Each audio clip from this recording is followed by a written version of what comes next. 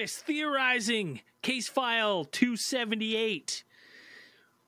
When good encounters go bad. Yeah, that's good enough. When aliens attack. Yeah, that's a good one too. Or when With we your host, attack. Tom Bergeron. Did Tom Bergeron host When Animals Attack? I don't think know. so. It'd be pretty goofy if he did. I feel like he'd be like, "Haha, there's another pitbull attack. Look at that." Alien street beefs. That's a good one too. Square up and settle it like men. Yeah, or aliens. Or both. It's a funny thing because it's like, of all the encounters, we all talk a big game, right? And it's, you're like, they're not taking me. But you don't hear of a lot of stories of people just being like, all right, welcome to Earth, and just throwing down with extraterrestrials. No, you don't hear it. Not often. Not Like very a lot often. of, it's disproportionate amount of sexy time. You're more likely to get a sexy experience than a fisticuffs with aliens. Yeah, you're probably true. I think of those, yeah, I think of the one that we've done, probably only, the one that's all I can think of is the one ATT Confidential we did. That was Stardust Ranch. Yeah, Samurai guy. Yeah. Stardust Ranch. He had like a fucking Hanzo Hattori blade or something. Yeah. And he was did we do a confidential on that, or did we? Yeah, we did. Full That's what I just said. Did you say confidential? So yeah, go check that out. This guy basically just. It was like that scene from Kill Bill. Yeah, it was Crazy 88, except with aliens, like cooking nuts. Just aliens. And I don't even think they were attacking him. They were just trying to be like, "Whoa, no, let us get injured." Whoa, dude. And he does it. I like another one that I was thinking of where someone like actually was like fighting with them. It was like I was thinking of that guy early on we did in the UFO case file of the week where he pulled out his gun in the air. Oh, shoot it at the UFO. Yeah, shooting. Well, at no, the there's UFO Cisco out of Grove his too. pilot. There's Cisco Grove too, as well. Well, he didn't do shit though. He got shot that one with the attacked. fucking He Hawkeyed Right. that dude. Fucking Yeah, that's right. Yeah, but And he used a projectile. yeah, You got to get in that's true. close. Still, okay. You got to get in And close. we did just talk about Kelly Hopkinsville, where they were shooting at these things and pinging them like old circus. But what we want to get, like, We have a lot of shooting ones. We have a lot of shooting. We also talked about Phil Schneider one time. Yeah, we're talking about extraterrestrial fisticuffs. Remember Phil Schneider at Dulce Base? Is he got his hands? Yeah, but they got got shot by lasers. Yeah. Yeah, so I mean, so ask me. No, we never talk about when you get in close, up close. Yeah. Good old knockdown. Knockdown, drag out. Fists and knives. That's what we're talking about. First hypothetical I wanted to run past you guys before we get into this. Sure. Before we get into some of these cases, was for me.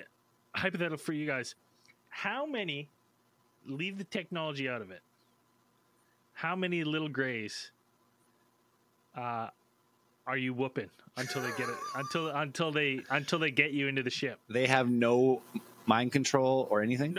No, nothing. They've decided they've come down this time. This is an old ancient ways small gray where they're like, no, we'll take them the old fashioned way, right? No tools, no technology. So we're talking just the physique of a small gray, like no muscles, giant head, everything we know about them. Yeah, and then just 3 foot, maybe 4 foot at the max, like between 8 and 10. So it'd be like fighting a 7-year-old. Yeah, between 8 and 10. Something tells me that you could literally pull them in half. You know what I mean? Like when you hear like I feel like a grown man, if like you got abducted by little grays, I feel like you could pull its arms off. Like we're I feel like you'd have to get the momentum going. But once they slowed you down, like if there were like 6 of them like clinging onto your body and you're just like preventing you from moving a lot, like I feel like then you'd be in a bit of trouble. But that's why I say I don't think grays have any muscles, like barely enough, just enough to stand up. Well, and but they can pull you, like they can pull you and stuff. I feel like they use mind. They use their mind or some type of tech. I don't think they like. Now maybe it's something like, like monkeys are small, but monkeys are strong. You know what I mean? Like 5 times more powerful pound for pound. Right? So maybe it's like their muscles. They've shed like a lot of the water weight. You ever seen a spider monkey? Those spider monkeys look like you could just like pull their arms out, but those things they are can strong. hammer toss a toddler across the room, like a fucking gibbon. Like just walk up to you with those big, long, creepy arms and just be like, rip your head off. Dan says 8 to 10. I think I could take out 20. Well, I think like you'd get tired by like 11. Like well, it just I say it fully depends on the skeletal structure of these things, because if like Zell said, they've evolved, and it's not like super efficient muscle tone. It's just like maybe they're bodies. Really dense. I feel like you could punch through them. Like if you hit one in the head, its whole head would be like collapse in. Unless their bones are made of lead or something, and they weigh like 200 pounds, and they're like we just don't know. They're so dense. Their tendons are is pretty much steel. You like break your hand like trying to punch him in the head, just like.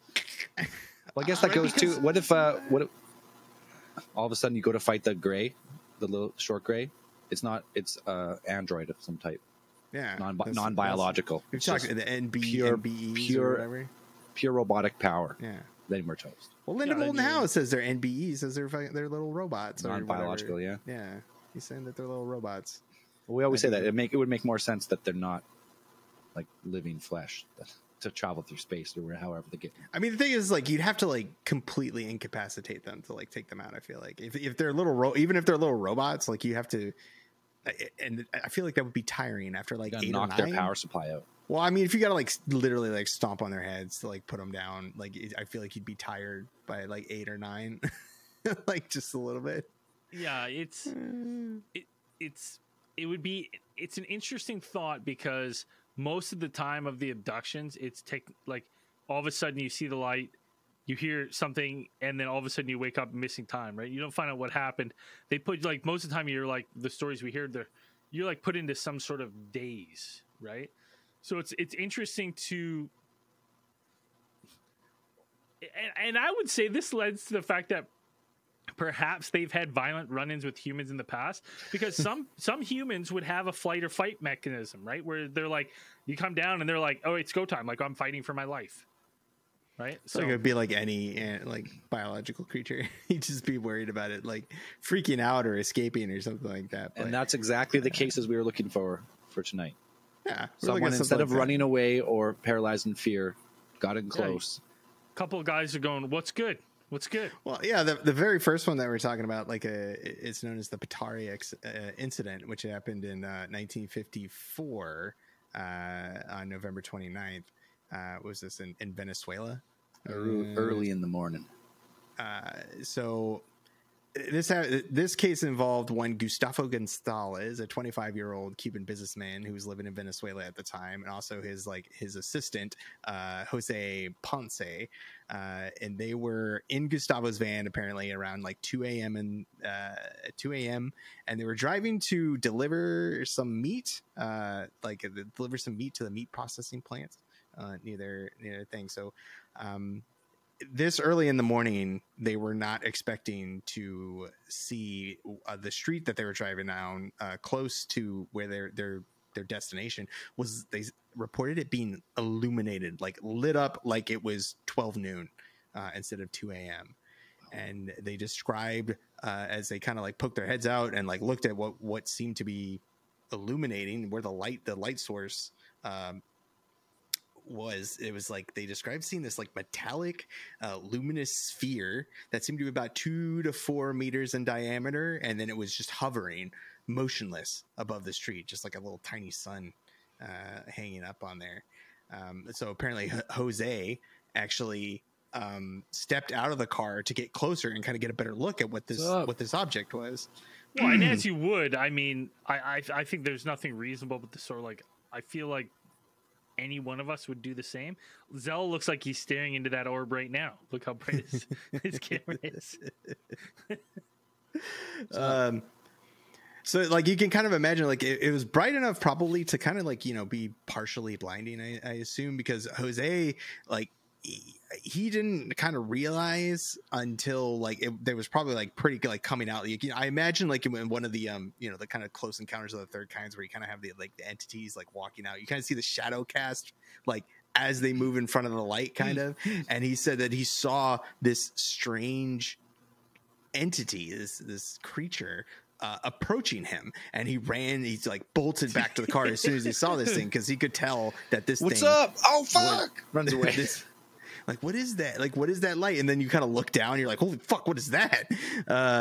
Walking out in front of him. Now, they described later what this creature actually looked like, and they said, fucking Ewok. Kind of, yeah. It's something. Freddy Krueger. It seemed to be covered in what they assumed was seemed to be stiff, dark hair, and it had these hands, which they said had like what they could see were 4 long, lethal looking, dangerous looking claws. Didn't seem to have a nose, no mouth that they could identify, but they had these 2 big the old hair spacesuit. I mean, I imagine the monster from the Bugs Bunny cartoons. I forget what his name is, but the big hairy monster, but like a short little version. Yeah, like a short little version.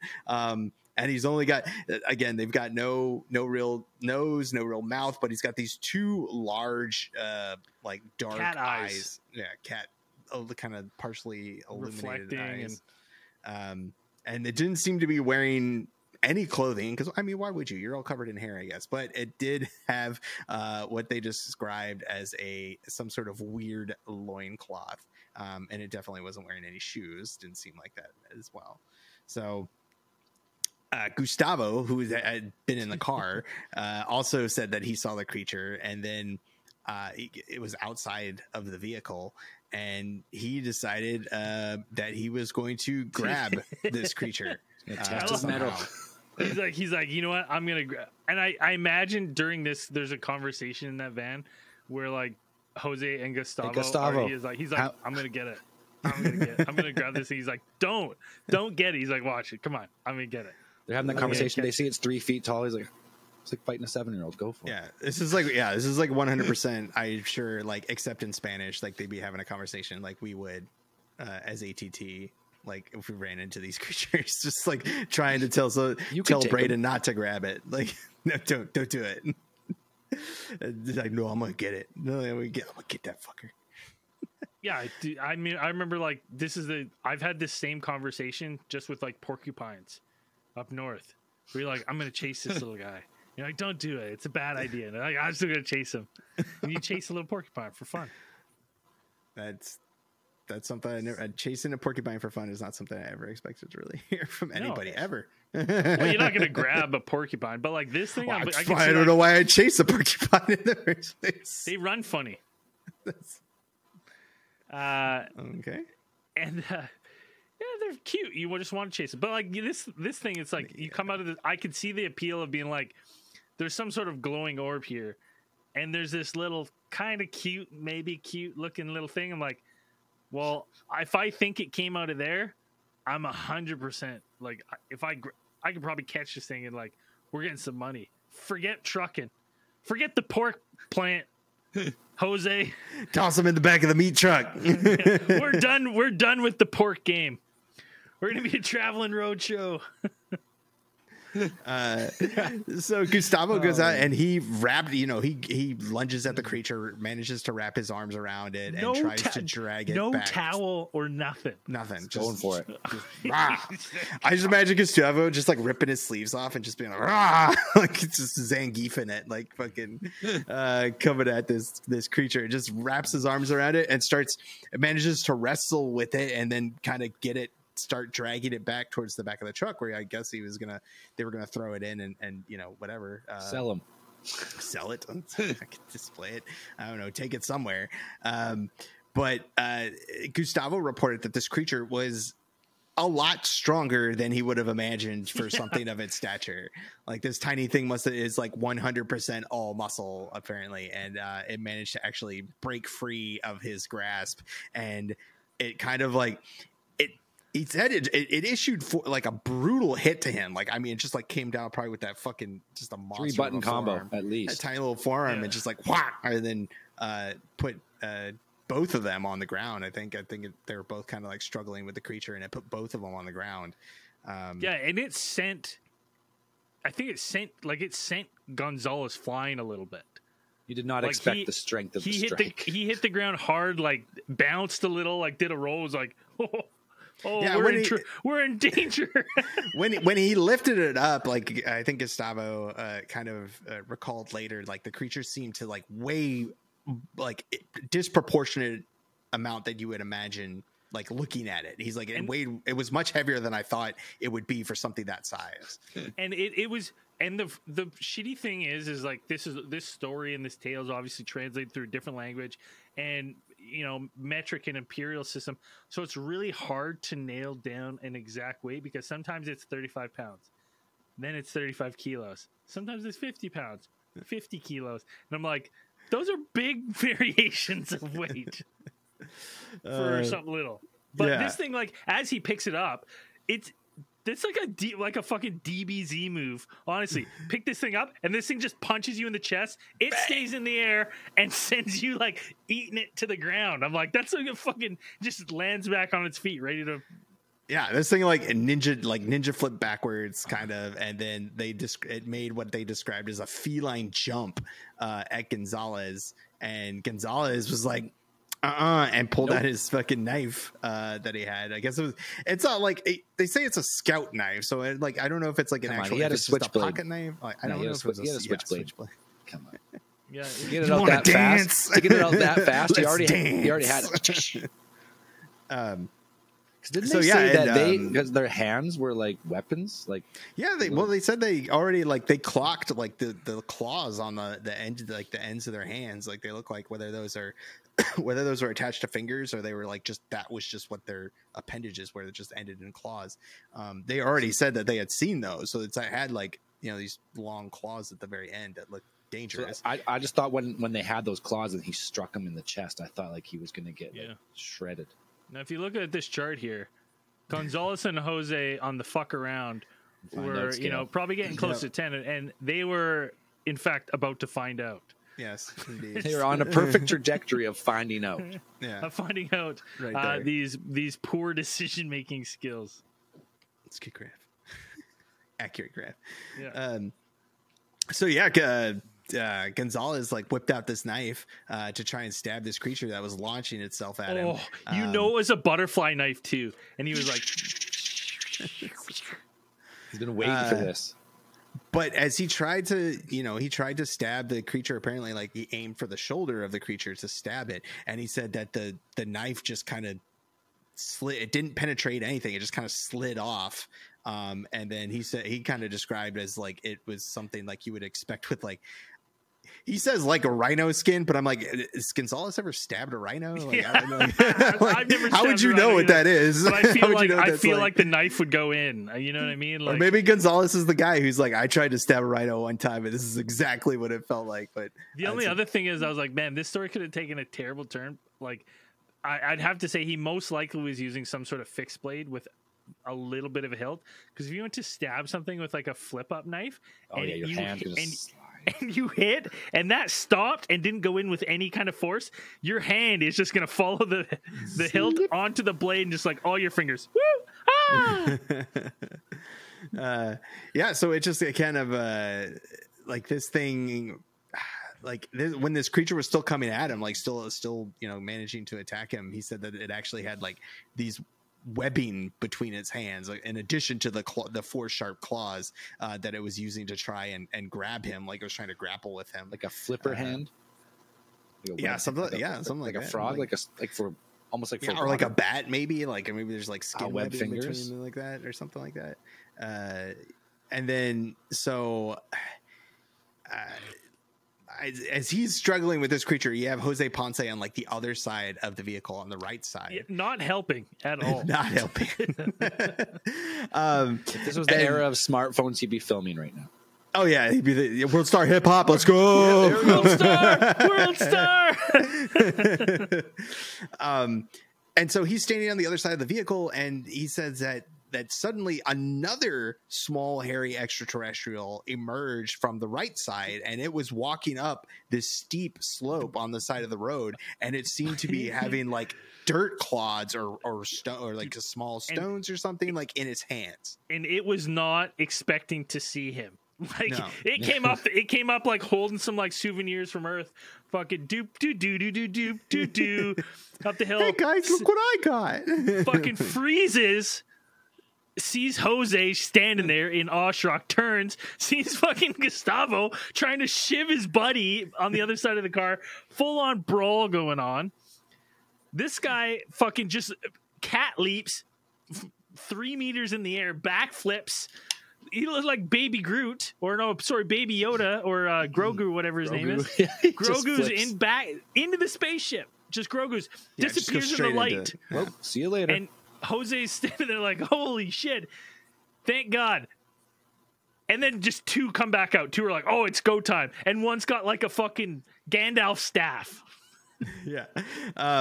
So they also noticed that the sphere that they have now, like it more resembled, like they realized it resembled more of a ship. It had like it's what seemed to be like windows and like a hatch like for access and whatever. And so that creature jumped in, managed to access that hatch, go down inside of it, and then like seconds later another entity, whether it's the same one or another one, came out, and it was armed with what they described as a long shiny tube, and it was like pointing at both of the men in like a threatening manner, or seemed to be.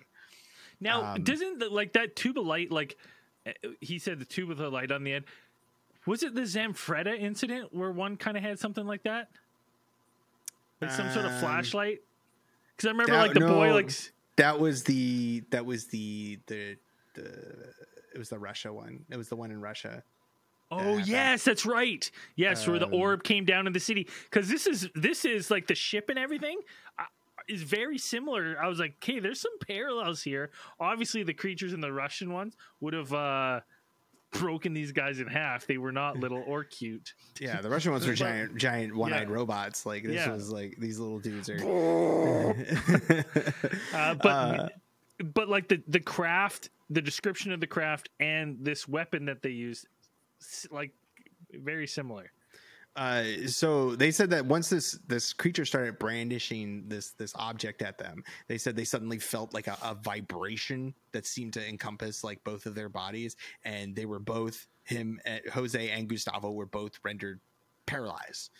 They couldn't move like from where they were standing, and then as they were standing there, the creatures like got back into the craft, and then just all they could do was watch the sphere rise up, and then rise up into the air and like keep going until it just vanished out of sight. Yeah, they just got their ass beat. They're looking at each other like, what the fuck? I just imagine like there's the one like the one with the stick was like sitting in the car, like, or sitting in the ship, and then the other one like flipped over there like, holy fuck, Jerry's getting into it. Some of these fucking earthlings, man. We need to. He's like, oh fuck, Jerry again. God damn it, motherfucker. That's exactly what happened. That's 100%, dude. He comes out with the fucking pipe. He's like, God damn it. Fuck off. Get back. Jerry, get in the goddamn ship right the fuck now. Tired of your shit. We just came in here to get some dirt, and you came over here like, so like Jose and Ponce, like apparently they were within running distance of the local like traffic office, so they booked it. He ran on foot. They didn't even bother getting it back in the fucking car. They just got it. He just like hoofed it and ran. But he also left like Gustavo there. Like he did like. Gustavo was like a little fucked up. Like he got hurt. Like he got rocked. He got fucking absolutely rocked. And part of me, when we hear about some of his injuries later, when they got paralyzed, I wonder if there's a little missing time where these things just tuned him up. You know what I mean? Like he's some extra shots. Right? I'll teach you. Think you're so big and bad. Farted in their mouth too a couple times. With your primarily smooth and hairless skin. Think you're so big. Think you're so bad. Yeah. So yeah, and but yeah, like I guess like Jose Rock, just he would piece up a hanging meat. I guess Jose just like left him there. Maybe he thought like, go get medical attention or something, and but got there. But Gustavo managed to make it to the traffic office as well, like minutes later, following Jose, and both of the men like described their experience to the officers who were on duty at the time. When it took them a while to calm down, like they were both shooken, like they needed water, like they were like distraught. You know, they're like, guys, It seems like the whole event lasted about like 30 minutes, something like, or at least to get from there.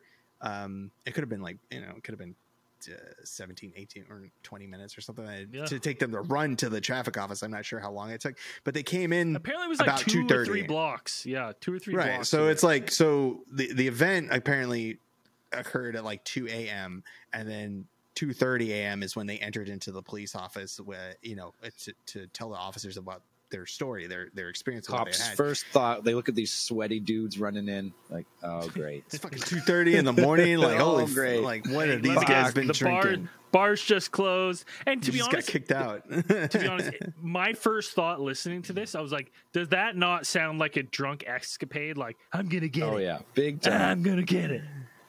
Right? I can get the drunk tank warmed up, right? Like how, like that's 100% a drunk escapade. So that was my first thought. So when it's reported that the cops thought that right away, I was like, okay, all right, and they're like, and no, these guys are like straight shooters, always on work, like always to work on time. At the everyone vouched for them, basically being like, no, these guys are good guys. They wouldn't bullshit.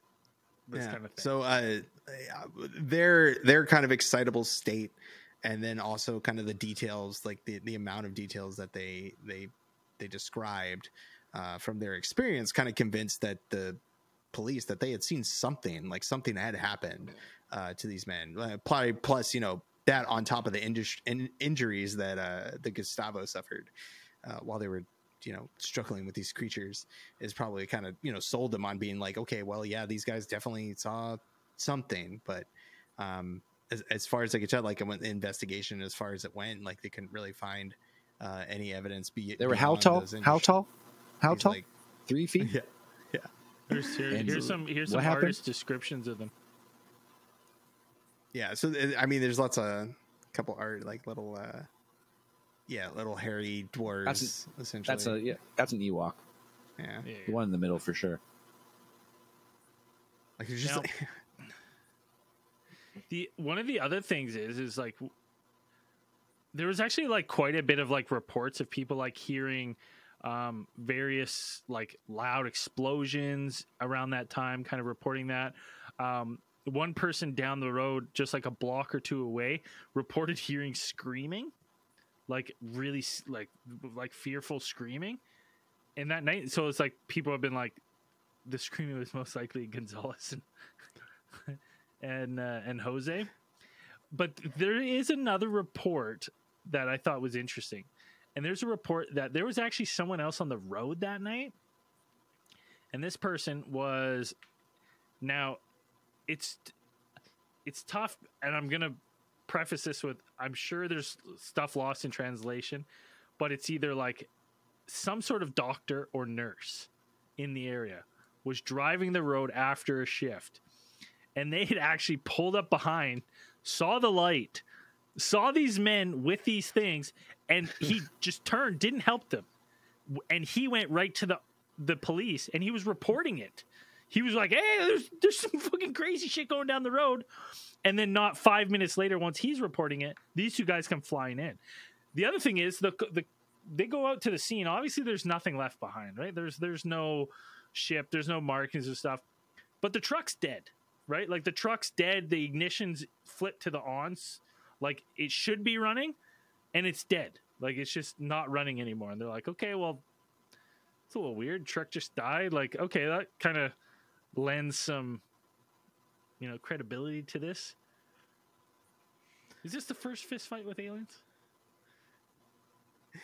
Is it? I was 1954, so I mean, the kid, it's got to be right in the running then with 54, and recorded, like, as far as modern UFO lore goes, I would say this is probably the first. This could very possibly be the very first fist fight with aliens. Yeah, so like sober Braden is never grabbing one of those things without some sort of blanket or something. Like, it's just too dangerous. Like, you need a towel or something. Drunk Braden, different story. That's why I like really leaned into. Yeah, but like Gonzalez later, like when he gets to the police station too, like his whole like left side is like severely bruised. bruised. We're talking almost like the point, almost like broken ribs. Yeah, he had to go get checked out to make sure he didn't have, he could barely breathe. And it's like that. One of the descriptions I read was like, you know, that deep yellow bruise you get sometimes where it's like so deep in and it's so tender. His whole like left side was like that. Your bone is right. bruised. So whatever this thing, when it hit him and he bounced off the concrete, like that's kind of why the extensive bruising to his left side. It just makes me think that, you know, yes, he took a pretty good hit from this thing and bounced off the road a couple times. But when they froze him, I still in my head, like this one that he was tussling with just like went at him a little bit, right? Like some just hammer fists, right? Or the other one came and beat him with the club a little bit, right? And he doesn't feel it. I didn't start this, but I'll fucking finish it. Right? But then you think they leave and he all of a sudden like comes unfrozen, but he doesn't really remember. Oh, he just feels the pain. He's like, oh, what the fuck? Right? I can't walk. I can't stand, because that makes sense where Jose takes off and he's just like, he can't even move right away. He's probably winded and hurt from from this event, right? Well, just like, probably bouncing off the asphalt. That thing, like, you know, if that thing whipped out of his arms, like they're talking, like it just like snapped out, you know, and then kind of shoved him down to the ground or whatever. Yeah, probably. Dude, that's a powerful shove. Yeah, that's a scary thought that there's these 3-foot aliens that just like they're that powerful. The other thing with it that made me think is it did because of the like the description of the ship and the weapon. It did give me thoughts when I was thinking about it that like, okay, I've kind of heard this description of these two things before. Now I wonder if these are like, if they're, you know, you always hear in the circles and stuff that like, you know, at some point we'll ascend to like whatever the Galactic Federation or, you know, whatever group of species are out there. Once we become advanced enough, we'll ascend into their ranks. Part of me thought that maybe these like weapons that they're using, these sticks and these ships, are like Federation issue. You know what I mean? Like, doesn't matter who you are, what you look like. These are the standard issue ships, and your standard issue don't kill the local weapons. You know what I mean? Like you can freeze them and non-lethal, non-lethal weaponry or whatever. Right? Because like you think like let's be real. It's like they freeze the guy. It's like, oh, I'm just gonna. It's like, you can't kill him. Well, I'm not gonna kill him, but he's gonna wish he was dead. Well, exactly. Because like I'm saying right now, the three of us are on a road trip, and Zell has a gun, and we get out of the car and we get attacked by 2 dogs. Wild dogs that just start ferally attacking us. Dan, you're collecting desert gravel and run back in the ship. Zell's coming out shooting. You know what I mean? Like he's shooting the. So it would make sense that like self-defense at that point. Yeah. If there's some sort of Galactic Federation and they're like, hey, we don't want, you know, you can't. It's non-interference, people, right? Like, and in the case that you have a run-in, use these non-lethal options. Don't kill. Yeah, just freeze them and then run away. Like, yeah, it makes sense. Like, you'd want something like that. Like, that just doesn't. I mean, it doesn't do. It's just non-lethal. It doesn't really mess with them. It just kind of like freezes them in place for a while, and then it doesn't do any like permanent damage. Yeah, I would assume like if you're you're exploring, if you're explorers of some type, then it seems like you're some scientist or explorer with a mandate, right? And you're like, you can't kill, because like, why wouldn't this thing grabbed them? You think they would have just boom done, disintegrated, right? that would have been that's why I'm human, right? That's why we're never going to ascend to the Galactic, because my stupid ape brain thinks like that. That's where our brains have stopped. It's because we're the pinnacle. It's the best. That's all there is. While that might have been the first violent confrontation with the aliens, it seems like it wasn't the last, because we have a little bit of a more modern take on the we're gonna fast forward a little bit to the next fist fight. Yeah. But before then, I'm gonna take a short break, grab a beer, and we're gonna be right back. Woo!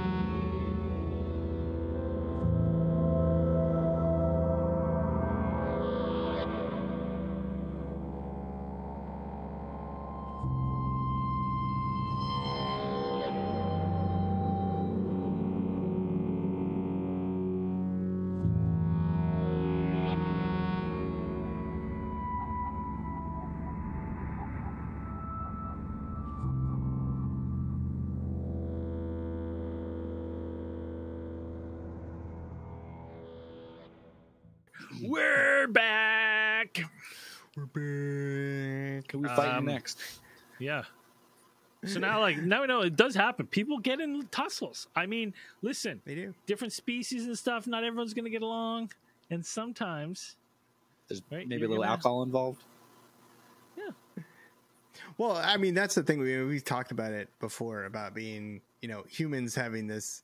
Perhaps maybe it is our innate sense and our like proclivity for violence. It seems to be, one of our most dominant traits as the human species. And according to Russ Kellett, 58 from Filey, North Yorks, UK, it is something that is highly desirable in the soldiery of the intergalactic war that we are apparently involved in.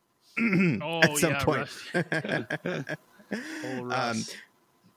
So Russ Kellett is a UFO, self-titled UFO investigator at this point. I think he's also a retired healthcare worker. And he made claims like back in 2020 about being abducted over 60 times during his lifetime. Wow. And during these abductions, he was subjected to various training regimens and also a some sort of injection or of some type of serum, which turned him into a super soldier in order to fight for the aliens, which had apparently abducted him. I think the first time he said was when he was a teenager, actually. These aliens that he described as 15-foot tall alien men that had a strong resemblance to Dracula, since they had very sharp teeth, as what he compared him to. And these creatures set him on the path to becoming a intergalactic super soldier, where he fought in a number of battles on both on Earth and in outer space and other planets. Now Fighting the Dragos.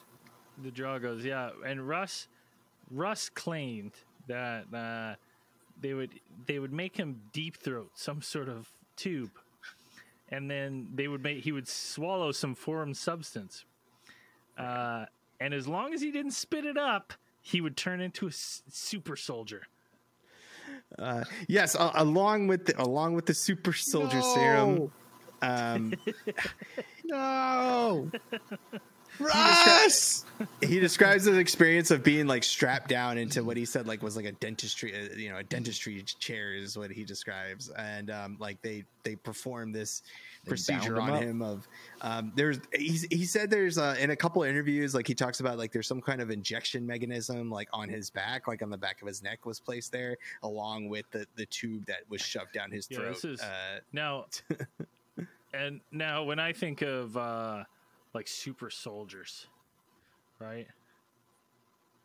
There's Kurt Russell from the movie Soldier, right? Or what's the Jean-Claude Van Damme movie with the super soldiers? Universal Soldier.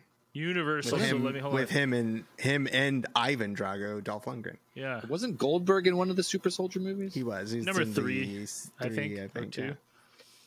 But like Universal Soldier, these are like train, like this is. Oh yeah, that's a good photo. Hold on, pull this one up. Like this is what you expect, right? Like look at him in there.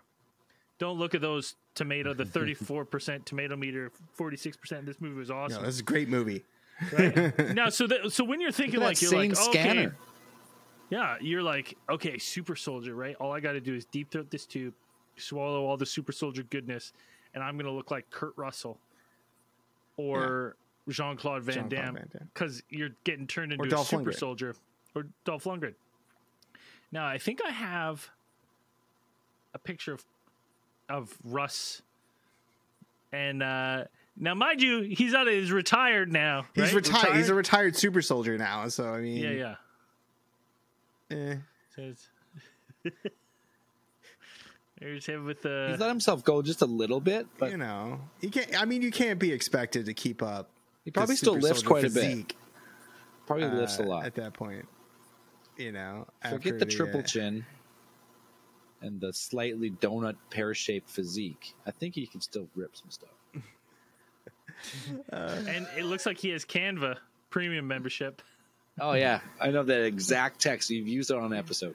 I have used it on an episode. But Russ claims like he was doing the bidding. He was in the trenches. Yeah, he said like for the past 30 years he's been part of their army, and he's been fighting their opposing race, which Zell mentioned earlier, the Dragos, not Ivan Dragos, not an army of Dolph Lundgrens, but actually that's all it is, Dan. Just clones. Just clones of Dolph Lundgren. Army of Dolph. We're doomed.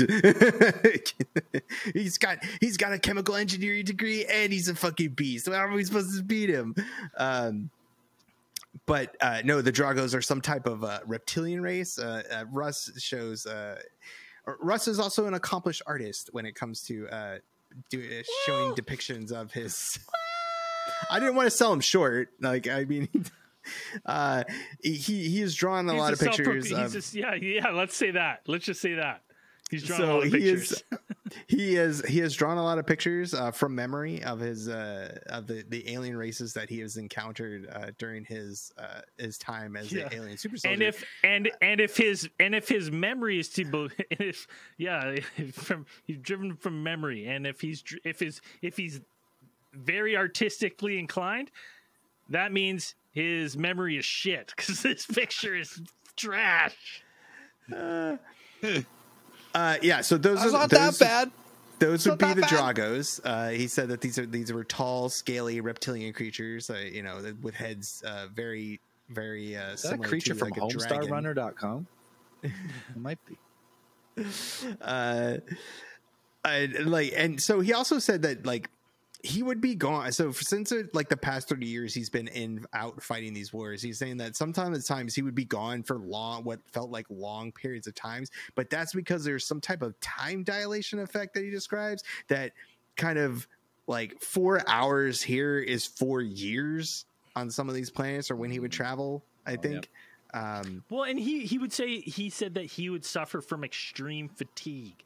So when he would return, he'd be like, yeah, I was always tired. Like, no wonder my coworkers would just be like, "You're so tired." Yeah, well, I was so tired at my day job for 4 years. But I'm like, wouldn't you have aged 4 years? Like, if I don't think he quite understands how time. The serum, the serum is aging. Yeah, it's regressing his age. Actually, I was like, I don't think he quite understands how time dilation works. 4 hours here, if he leaves and he's experienced time for 4 years, he would age 4 years. Yes, it would. So when he came back, everyone would be like, "Did you just age? You look old and grizzled." And so, and Russ says he's that. So he has fought battles, according to him. He has fought battles in the UK, Europe, South America, and then also in different territories in space, fighting different, not just the Dragos, but also other races of aliens. So he says there's a multitude of races, different races, a lot of competition in different conflicts at times. And he said he's fought in underground bases and undersea bases here on Earth. And he has fought in some of these things. Kind of. I think he described one of them as kind of being like some sort of special ops type of deal, where they were going in and kind of like either like straight up assassinations of some sort, like VIP. Elimination missions, just Drago politicians. Yeah, I think that's the script of Fast 10. So he says that every time that he's been abducted, he says that he's pulled into like a type of like a checkered room that he just similar to like a chessboard, so like white and black checkered space that he's pulled into, and that in the center of this room there would be a glass ball that he said that would be able to transport you through time and space and take you anywhere in the known universe, I guess, to accomplish his mission.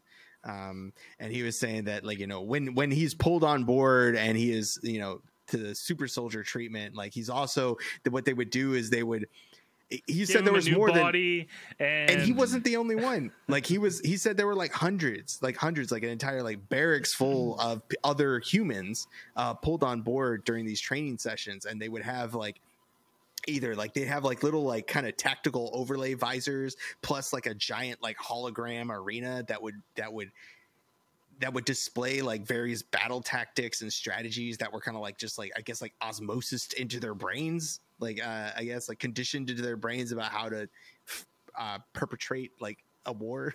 Like an intergalactic war. War crimes, intergalactic war crimes.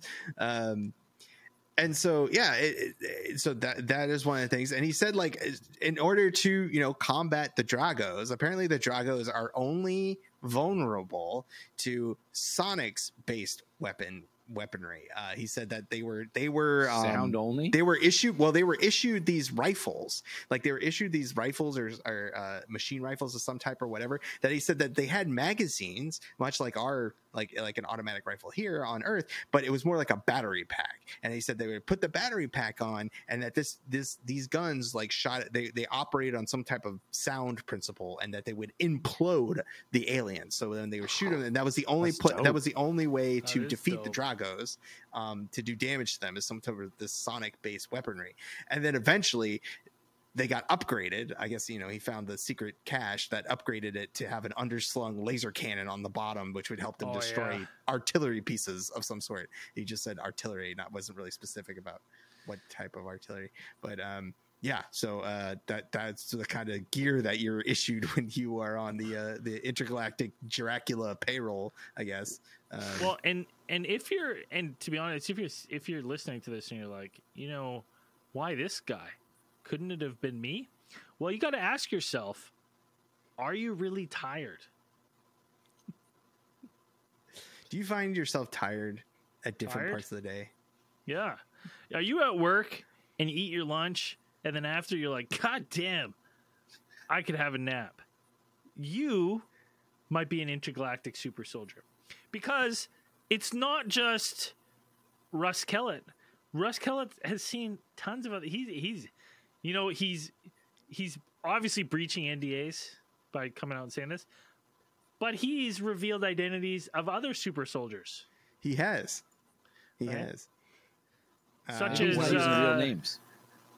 Yeah, such as hit singer of Blurred Lines, Robbie Williams. Just up there. That's Robbie Williams. Isn't it Robbie Williams? That does Blurred Lines? No. Yeah, doesn't he sing that? What does he sing? Timbaland and someone? That's Blurred Lines is the other guy. Robbie Williams. Oh, Pharrell and Robbie Williams. Robin Thicke is. All right. Well, you don't know he's not a super soldier. Robin Thicke is not. We don't know. Robbie Williams is UK pop singer star. What does he sing? Robbie Williams. I'm not really familiar with his catalog. I had to look him up. Angels.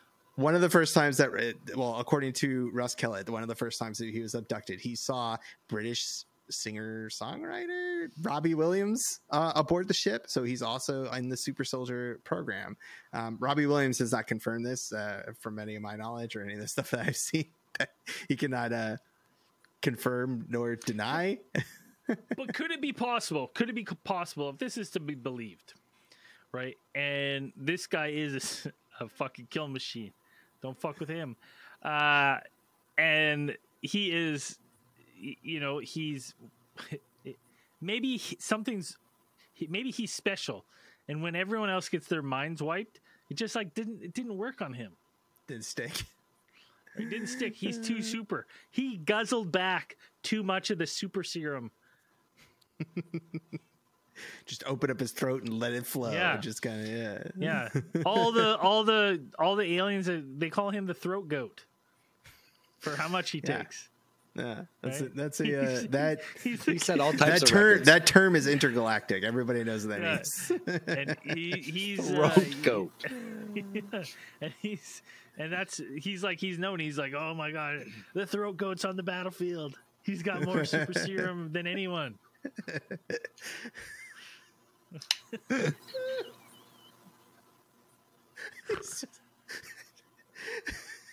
That guy could guzzle down that super serum like nobody's business. Yeah, fucking three times as much as your average Sometimes man. he'll take 2-3 tubes at a time, man. There is no limit to how much serum he can take. The cower in Most fear. people are choking and spitting it up. Not Russ Kelly. Not Gagging, Russ. spitting it Not up, old Russ. running Not and old- spitting. Russ throat goat killing. Oh, he's gonna be mad at Nothing faces him. us. Oh fuck. Why? We're saying this adds up Sure. if he's guzzled back more super serum. serum. I mean, yeah. I guess I could check out. There's a if it- linear line of how much super serum you can ingest and how strong you become. Yeah. It never fades out. It just keeps going. Yeah. Your protein. So, now, I don't think that's ever been said. I've never heard throat goat before. I've heard it before. I never heard. That's what when people talk about Nancy Reagan. They call Nancy Reagan. It's like an American political joke. I don't really get it, but I know the name Reagan. Yeah, Nancy I don't Reagan. know And the apparently, story. she was The throat goat sounds like. That's you can look it up. It's a history. It's like I believe you. I there's, don't fucking. There's a lot of I don't know if it's actually been confirmed, but there's So a lot of people who are like, Just Google Nancy People who Reagan know. throat goat on my work computer. Nancy yeah. Reagan throat I'll do it tomorrow. goat. Yeah. Why are people tweeting that Nancy Reagan was the throat goat? There was a lot like it was going around at one time, and it was just like I thought it was like, oh, she was very popular. I know. And she can't If you look be. at her Everyone now, knows- I mean, I don't know. She's like everyone 80 knows years old. Russ She doesn't look Kellett. that bad. Russ Kellett is the throat goat. Out there saving us from interstellar. They're gonna have to have a No competition. There's thanks. only one way to settle it. Is she still alive? This girl? A super No, serum what, guzzle Nancy off. Reagan? Yeah, I don't think Nancy Reagan's still alive. I have no idea. I don't think so. I mean, Ronald Reagan's dead. Been for a while.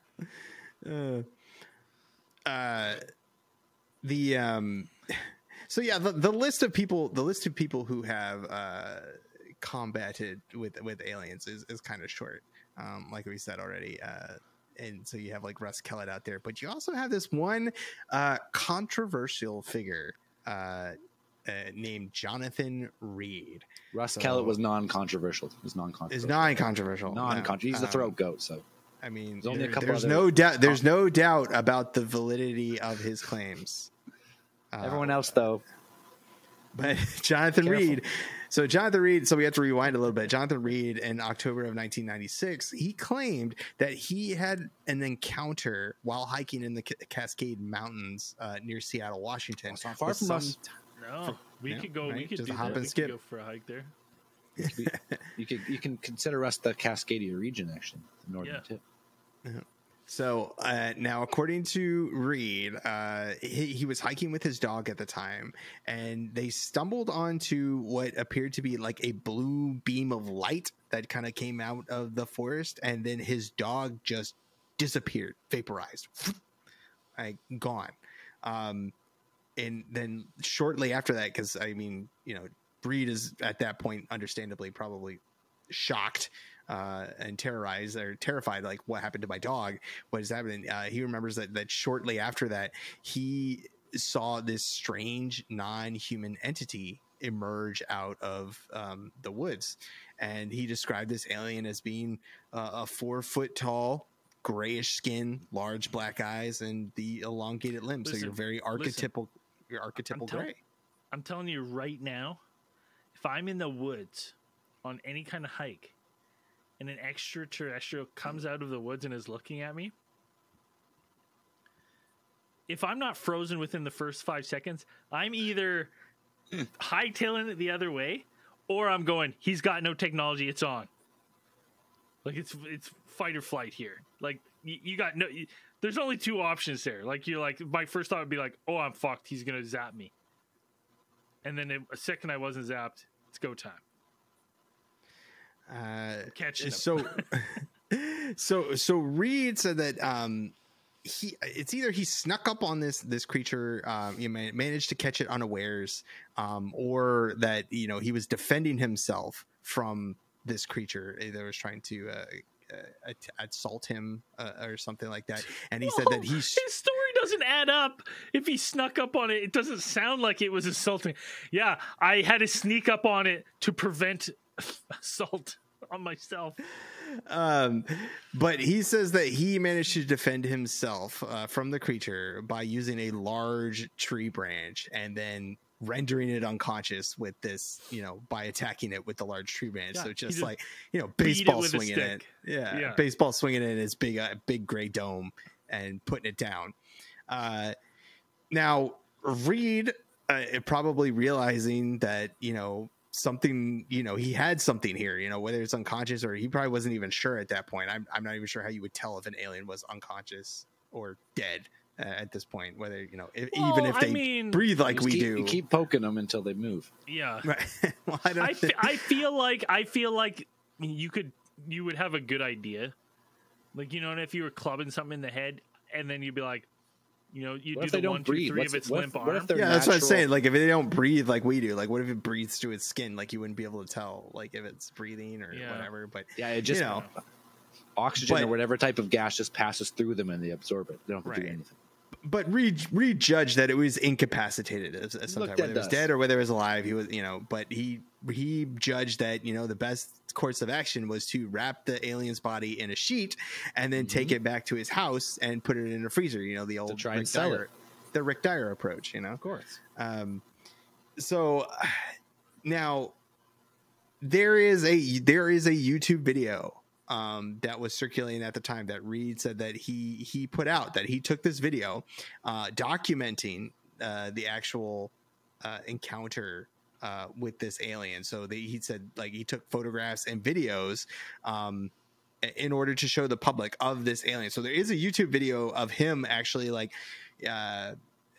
kind of examining the alien while it's like he's got it in the sheet, like he's got it and he's kind of like I mean, you can Google it. You can Google Jonathan Reed YouTube alien video, and it is him like kind of turning it and whatever, and it looks very much like one of the aliens from like a very typical alien, like movie alien, like one of the it's probably like one of the ball sack aliens from fucking Fire in the Sky, like one of those ones. Yeah. That looks like one of those. But he is moving it around and he's saying like, yeah, this is it. This is the alien that I caught, that, that whatever. But it's like a couple minutes long of him just kind of, he has it inside like what looks like one of those space blankets, one of those like foil blankets, emergency blanket, and he's got wrapped inside there and he's kind of moving it around and it's showing it and showing it off. And then he claimed that this alien, like after this, like, giving it the cursory examination, that it actually revived at some point, but then disintegrated into glowing crystalline substance afterwards. Like, so it died, I guess. It self-destructed, and it just, it's, I guess, like this disintegrated. Now this, when did this, in 96? This is 96. Fuck, man. This case, for some reason, I thought it was the same one, but it's 100% not. There's definitely another case strikingly similar to this. I bet I can find it. It's, I remember it might even be pre-podcast that I heard about this. And it's like old. And there was like a Chinese guy, and he I know what you're talking about. He said he fought an alien, and like he squared up with it in his house, dusted it. This thing tried to take off, hit his electric fence, died. Right. Once it touched the electric fence, tried to leap it. He tried to put its hand on and leap over the electric. Dead. He drags it back to his freezer, puts it in, and he starts calling, "Hey, yo, I got this alien. The Chinese government was just like, they just came in. They were like, "You're fake, and you're in jail now." And I remember there was like pictures. In the pictures, he like had to admit, like he came out and admitted it was like fucking. I can't remember what he made it. Hold on, let me see if I can find it. Alien farmer. Yeah, I know what you're talking about. The one that like made it out of something weird. Yes, I found it. Yeah. Yeah. Okay, hold on. Because I think I actually looked this one up. I think for one of our podcast things. I never used it. Yeah, that one. Yeah, that one. That's what he said. The one. And look at what's with this right there? Yeah, what's that? That's the old glebe sack. Between the legs, there's some type of. Hold on, I know they did. Look at those eyes. Woo! They look like the eyeball alien from Rick and there. Morty. You have 8 eye holes. That's what it looks like. Yeah, look at that. Like, what is that's going on in the crotch region there? That's I don't know what that is. So you know the what Jonathan it was? Reed one looks better. I have than a that one, sneaking I think. suspicion. I have a sneaking suspicion that prior to this thing being an alien, it may have been a sex toy. Some type of blow up doll of some kind. Look, there's a zoom in of the.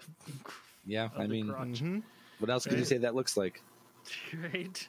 A weird, very weird vajayjay. Yeah, that's what it looks like. It's like someone was making their best attempt, and then they're like, "This thing didn't turn out." What can I do with this? That's an alien now. Look what I found.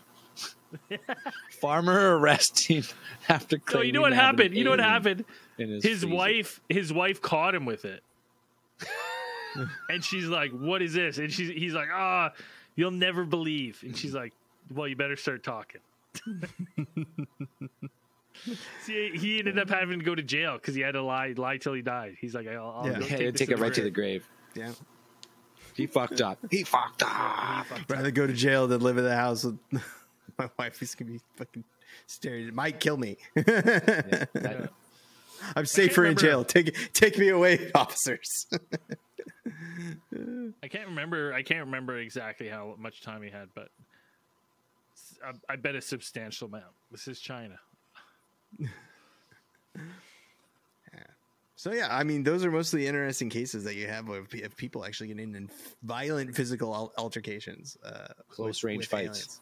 Aliens. Yeah, close quarters combat with not shooting guns. No, getting right down and dirty with aliens. And we got a couple more good ones on our Patreon. If you head to patreon.com/alientheorists, we do .com, or the support tab on our website, you can go to Supercast, wherever you want to support us. We got a couple more, and one of those is Stardust Ranch. Yeah, we get into it with this. Yeah, there's probably an update out there. I wonder if they were trying to sell the ranch last time, and I don't know if they actually managed to sell it. Why we should buy the ranch, and we can make a show called Stardust Ranch, and it airs right after Secrets of Stardust Ranch, and it airs right after Skinwalker Ranch. The only difference is instead of going and collecting data, it's just us in tack gear. Yeah, non-stop samurai swords, training, just like blade outfits with like samurai swords straight blade dusters and bulletproof vests. Our head of security's name's Blade, and he looks exactly like Blade. It might be Wesley Snipes. He might actually be. I think Wesley Snipes would do it. At this point, he might do our movie. Yeah, I think TV show. I think we can afford him too at this point. Yeah. And so here's head of security, Blade. I think we can sign him to 10 seasons right off the bat. He's dressed in his full outfit. We could probably say, "Hey, Wesley, you can come out. You can do whatever you want. You can make up your own lines. We don't care. You can say whatever you want." He'd be like, we should say we tell him, be like, it's in your contract that 80% of your lines are written by you. Yeah, just so you know. Yeah. Because then it puts the onus on him, right? And then you do what he wants. Yeah. That show would sell instantly. Yeah, totally. Okay, what's Buddy's name? Which one? The producer we need wanted us to pitch a show. Oh, John, producer John. John, never texted us back. John, we got it. Finally got the idea, John. Get Wesley Snipes on the phone right now. We need Wesley Snipes. All we need. He's the last part. He's the last piece of the puzzle, John. That's it. Yeah. We got it. Secrets of Stardust Ranch with us and head of security, Blade. AKA Wesley Snipes. No, not perfect. Wesley Snipes. Oh, no. It's just Blade. We never say, even in the credits, it would say security, Blade himself. Yeah. Right. Playing himself, Blade. Yeah. Well, Wesley Snipes probably has some. Not get along. Yeah, it would be a short season. I could hide. Oh, it's so funny. That'd be great. Yeah, we couldn't use Wesley Snipes because the name Wesley Snipes because he probably owes the government still a lot of money. I think. I think so. So you have to play an alternate character. We have to pay him through crypto. We have to have no paper trail. Dude, taxes are no shit, man. And you know what's funny about taxes? Some motherfuckers always trying to ice skate uphill. Skate uphill. There's only a few things in the world that you actually just have to do, and that's one of them, unfortunately. Yeah. Especially when you make a lot of money. Yeah. I don't need to pay taxes. I make millions of dollars. I don't need to pay taxes. Wesley, you need to pay your taxes. It's not how it works. Not quite how it works. You actually owe us $9 million. But you know what you don't have to pay $1 million for? Our Patreon. Our Patreon. Yeah. Get on it. The closer. Hey, Patreon has not gone up with inflation. Patreon is the same price it has always been. See? Yeah. Great value. Never goes up with inflation. We're like Costco hot dogs, man. Yeah. We will not going to budge on that $1 hot dog. Yeah. No, I take it back. We may budge. He said he'd slit my throat. Just like the Costco CEO. I'll kill you if we raise the Patreon. And you support us on Patreon. You get early access, ad-free, all the bonus stuff we do, everything. Access to our super nice Discord. The Discord. The early access to the streams. All the other good shit. We really appreciate it. This week's newest supporters, we have Drew the Defiler. Ooh, please. Good name. Good name. Nick Core. Hemdaz. Gage Olson. Yash Chandel. And another year pledge by the only theory of the year, Burmeister. Woo! Thank you very much for supporting the show. Oh, wait. And before we go, shit. You might have already heard an ad for this. Probably not. Probably not, but you might be just about hearing it. ATT Live coming at you. Space News time, Old Cosmic Channels time. First one's going to be May 28th, 6:30 p.m. Pacific Standard Time. We're going to announce the next couple. Come join us live. Come grab a beer. Free for all on YouTube. Look up Alien Theorists Theorizing, Big Theory Productions. Like, subscribe, get those notifications. Come join us. We're going to be shooting the shit, talking aliens. We got segments. It's going to be fun. We got the lines open. Lines going to be open. Quite AMAs. Chat's open. You know, yeah. Chat's open. It's going to be a good time. So hopefully we see you there May 28th. Braden's completely open. Yep. Open to Super Soldier Serum. Watch Braden guzzle as much Super Soldier Serum. Hey, listen. No one would guzzle more secret serum than me out of us three. You're probably not wrong. I'm not right. I already look like I'm on it. I'm all right. Is he? Right? Did you see? What's his name? Russ. We are like twins. Oh, Kurt Russell? No, Russ. Russ Kellett? Oh, Russ Kellett. I was like, Kurt Russell? No. You Kurt Russell, absolutely. I'm like, you're being very generous. I'm not talking about Hollywood's depiction of a super soldier. I'm talking about actual intergalactic. Oh, the super real. soldiers. Yeah. This is not. Anyways. This is not. This is not what you think peak performance looks like, but it is. Yeah. Anyways, the body of peak performance. As we always say at the end of these things, keep those eyes on the skies. Peace. Peace. See you in after hours.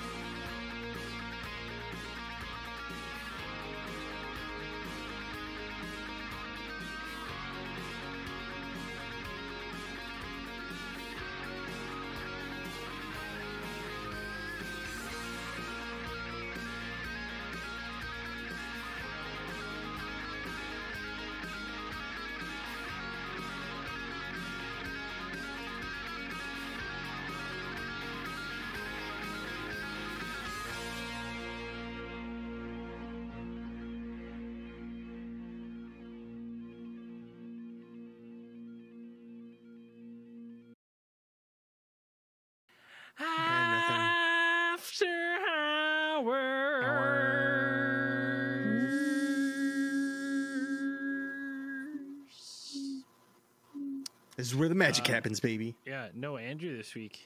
He's in fucking Disneyland. We didn't even